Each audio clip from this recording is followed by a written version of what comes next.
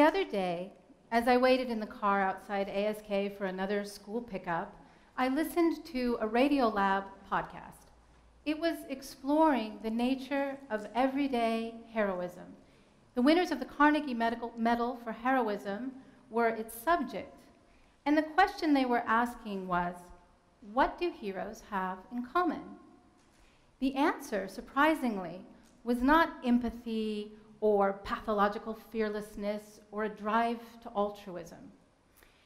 The common thread was that people who jumped into the fray, overriding their own emotions to solve a life-threatening situation with a stranger, had simply practiced doing the right thing their whole lives. And like skilled musicians, they were playing the piece flawlessly without being conscious of why. They did what they did because it needed to be done, and someone needed to do it, period. No greater reason. In fact, people who tested very high for empathy were not likely to be effective in a life-threatening situation. Over-identifying with victims, paralyzed to act, they imagined their own future plight. So this set my mind to thinking about something that I've thought about for many years because I've been working in the humanitarian field. Specifically, what is the nature of compassion? And how do you know it when you see it? What does it look like? And how do people learn to practice compassion?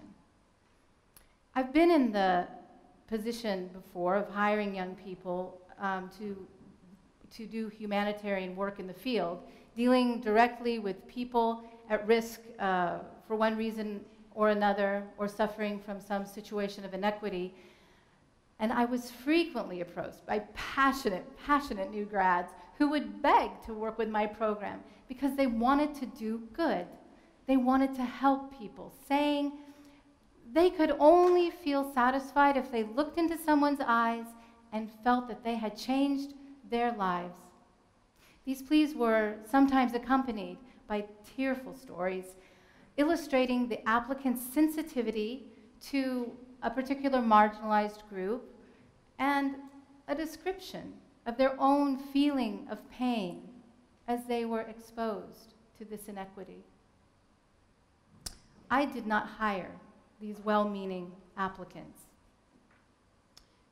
To pursue humanitarian work in search of some sort of external reward, either from the recipients of your goodwill or from some greater spiritual goal, seems to me to objectify the people in your community who need some resources and do not have them at present. Unlike the acts of the aforesaid heroes, these young people were consciously striving to be heroes, to be heroic. There was a whole narrative, and they were the center of that story. The story of how they were in relation to that future act of compassion they foresaw.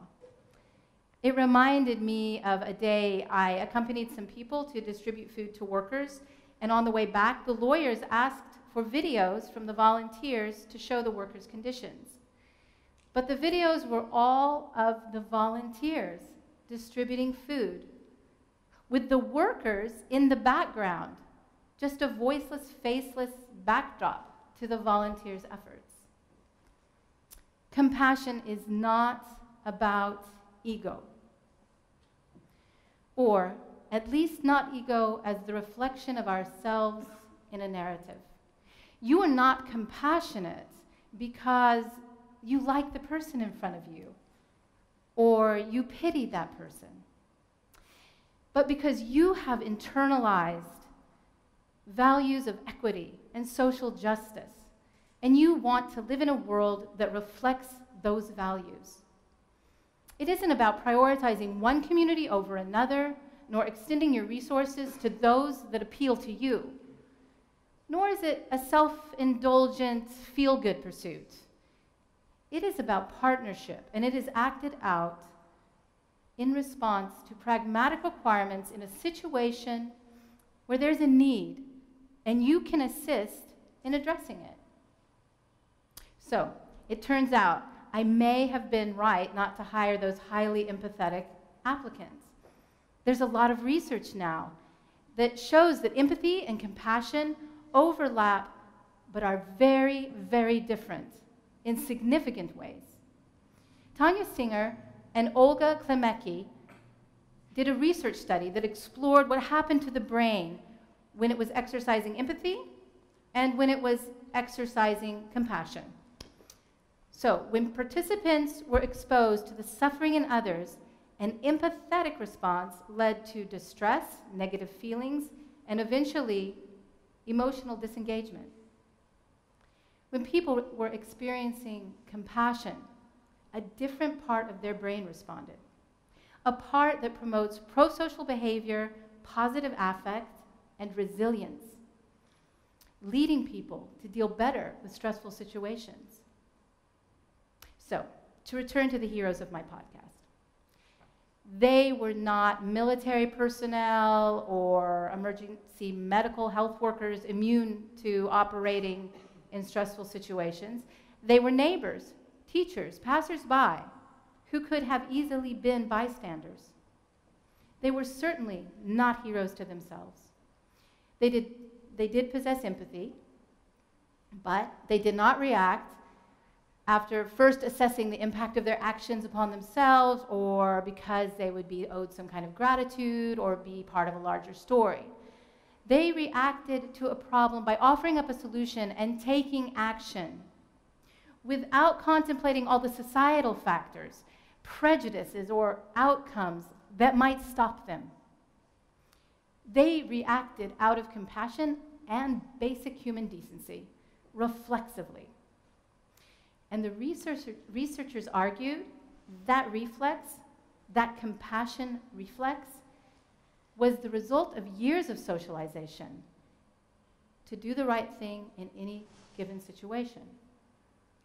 So the good news is, we can actually train our brains to respond compassionately, moving from simple empathy to something more positive that gives us agency. So what if we took the research that's available to us, as the University of Virginia did with the Jefferson Public School System, and built a compassion training into our kindergarten through 12 curricula, with daily meditations and dialogue, changing our students' very neurology, making them more resilient, happier, and proactive. Our schools engage our youth 8 hours a day for 12 years, and they are the hub of their socialization. When students reach high school, they're suddenly expected to start doing service work in their communities, many of them for the first time, and they often do it just to check off a box on the application to an elite university. But we need to go for something deeper, that transformative experience that makes our children say, I do this because this is who I am. And to be true to myself, I must act. I think we need to teach compassion to our children from birth, and we must model compassion and tell stories of compassion that resonate with them. But it is really encouraging that there seems to be a new understanding of tools that we can use to actually empower our agency at any age. A daily practice would strengthen the ASK students' ability to live the values, practice compassion, make a difference, and learn for life. If we make teaching compassion central to our core values and taking action, and practice and integrate these into everything that we do, our students will go out in the world and know how to make a difference, because it is who they are, they have always done it, and it is the right thing to do. Thank you.